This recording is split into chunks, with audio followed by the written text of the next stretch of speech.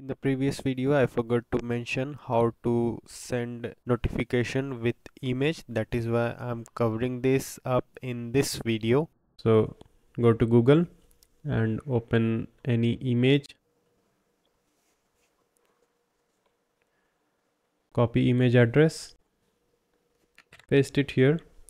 If the link is wrong, then it will auto suggest you that the link is wrong. It will show in red color, but here it is right, and preview is also available. So let's click on send test message, and you can see my app is terminated. Click on send message. So I've received the notification.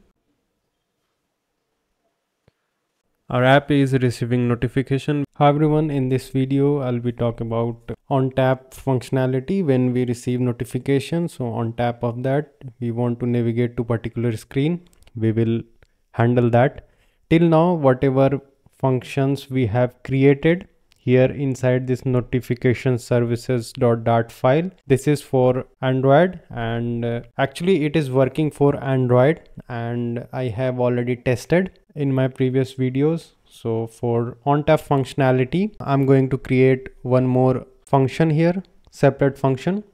So after this, we'll create one function by the name handle message.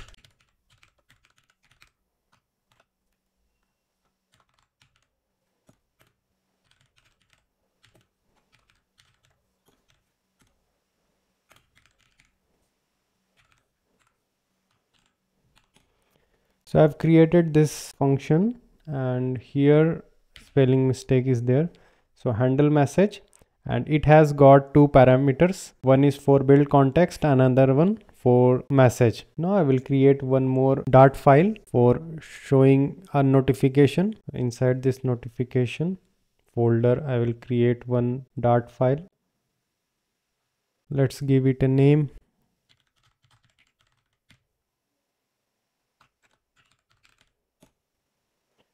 Notification screen, and it would be stateful widget.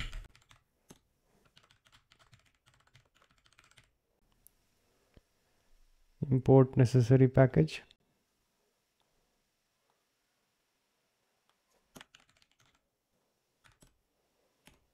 Let's add here app bar.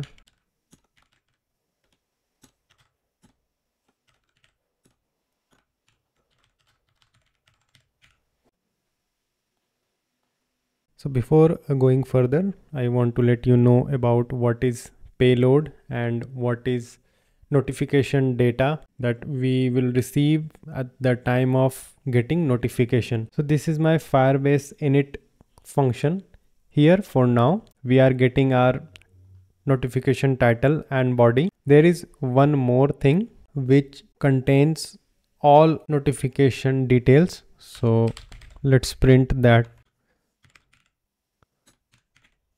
You can see this data, it contains all the information of notification. So this is our payload, and now let's move our Firebase console. Let's rename it once again.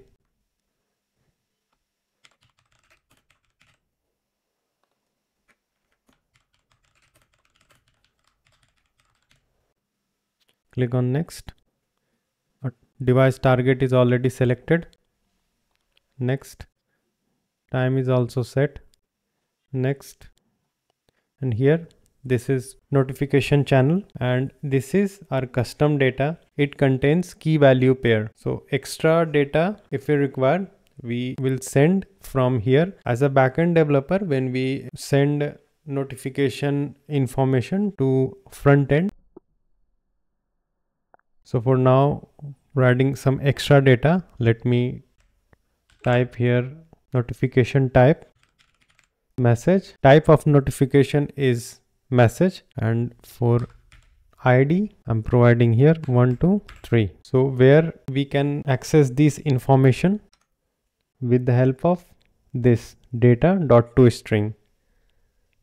We will use respective parameters for accessing the particular data. So for accessing custom data, I'm applying print here.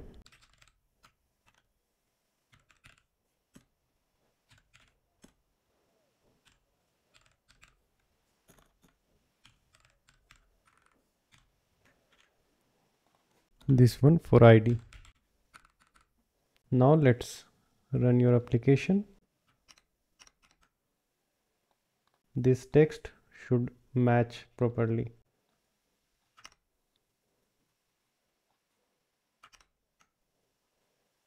Now click on review, publish.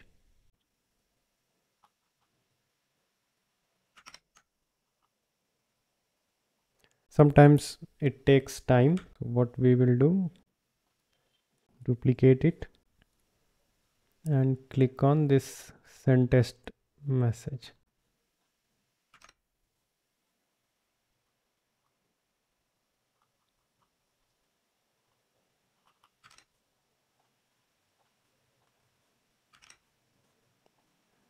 Let's copy this device token once again.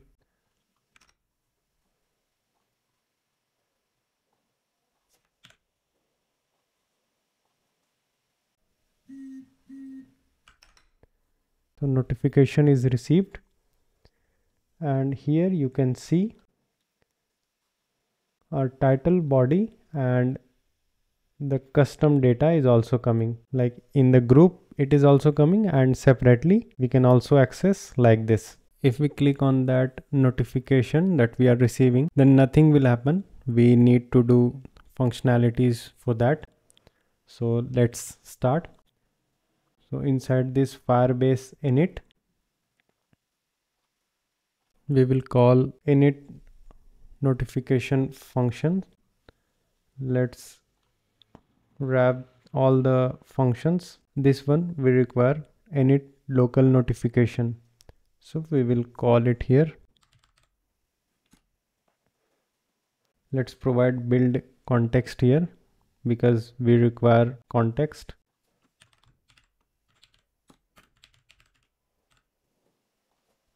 Why we are actually calling this init local notification function here. So if you will come inside, you will see that there is on did receive notification response. It is predefined, and whenever we will receive notification, so this will come into existence, and here we will call our function that we have created just now, handle message, and here we are passing this context and message. Now we will do code inside handle message function, and because we have added build context parameter here, we need to add parameter here also,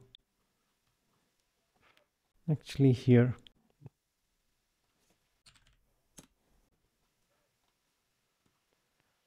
Now inside this handle message function, we will check condition, and on behalf of particular type of message or whatever data we are receiving, we will navigate user to different screen or different functionalities we can perform.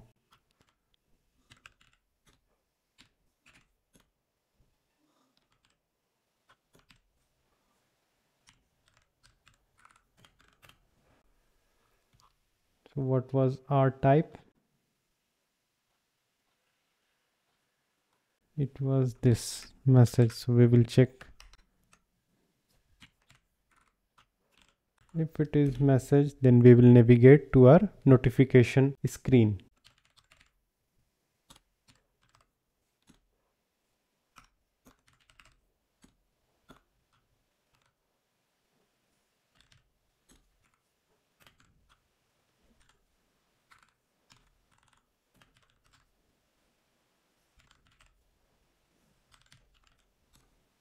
So we have provided root here. So this is about type that we are passing. We are passing one more data, which is ID. On tap of whenever we will receive notification, on tap of that, I will navigate to this notification screen, and I will show the particular ID of that notification, whatever we are receiving from Firebase console. So let's go to notification screen. I will pass data from previous screen to current screen.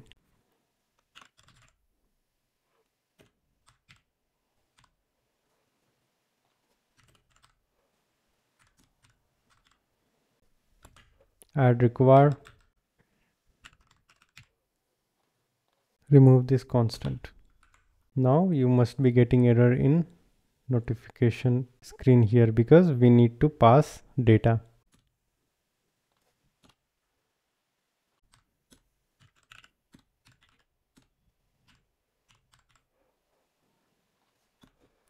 Okay, now let's go to this notification screen. Here after this app bar,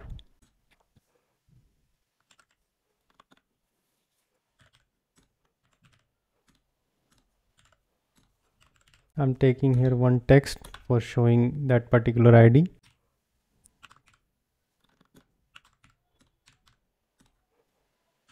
Let's increase the size of the text.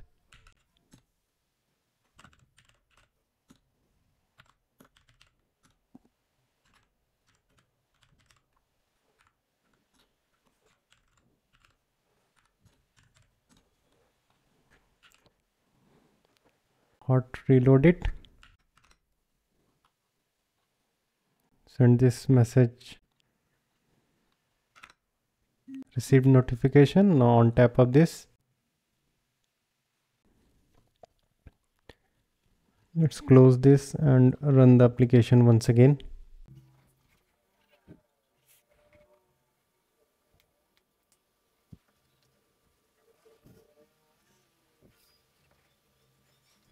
So our application has restarted. Now let's go to Firebase console. Send notification once again. Let's click on this.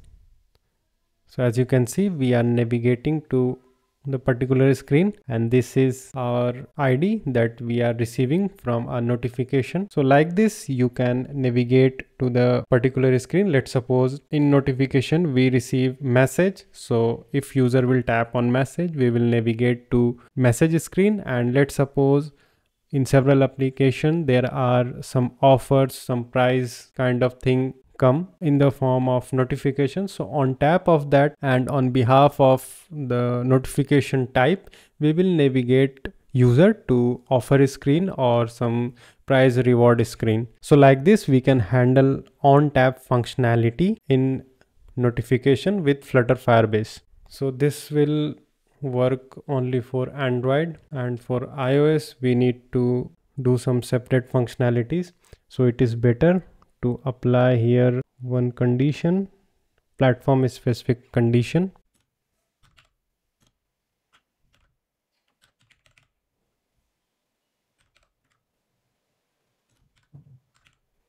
If platform is Android,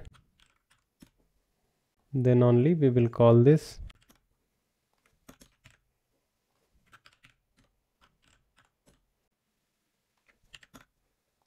So for now, if platform is iOS, it will show notification message only,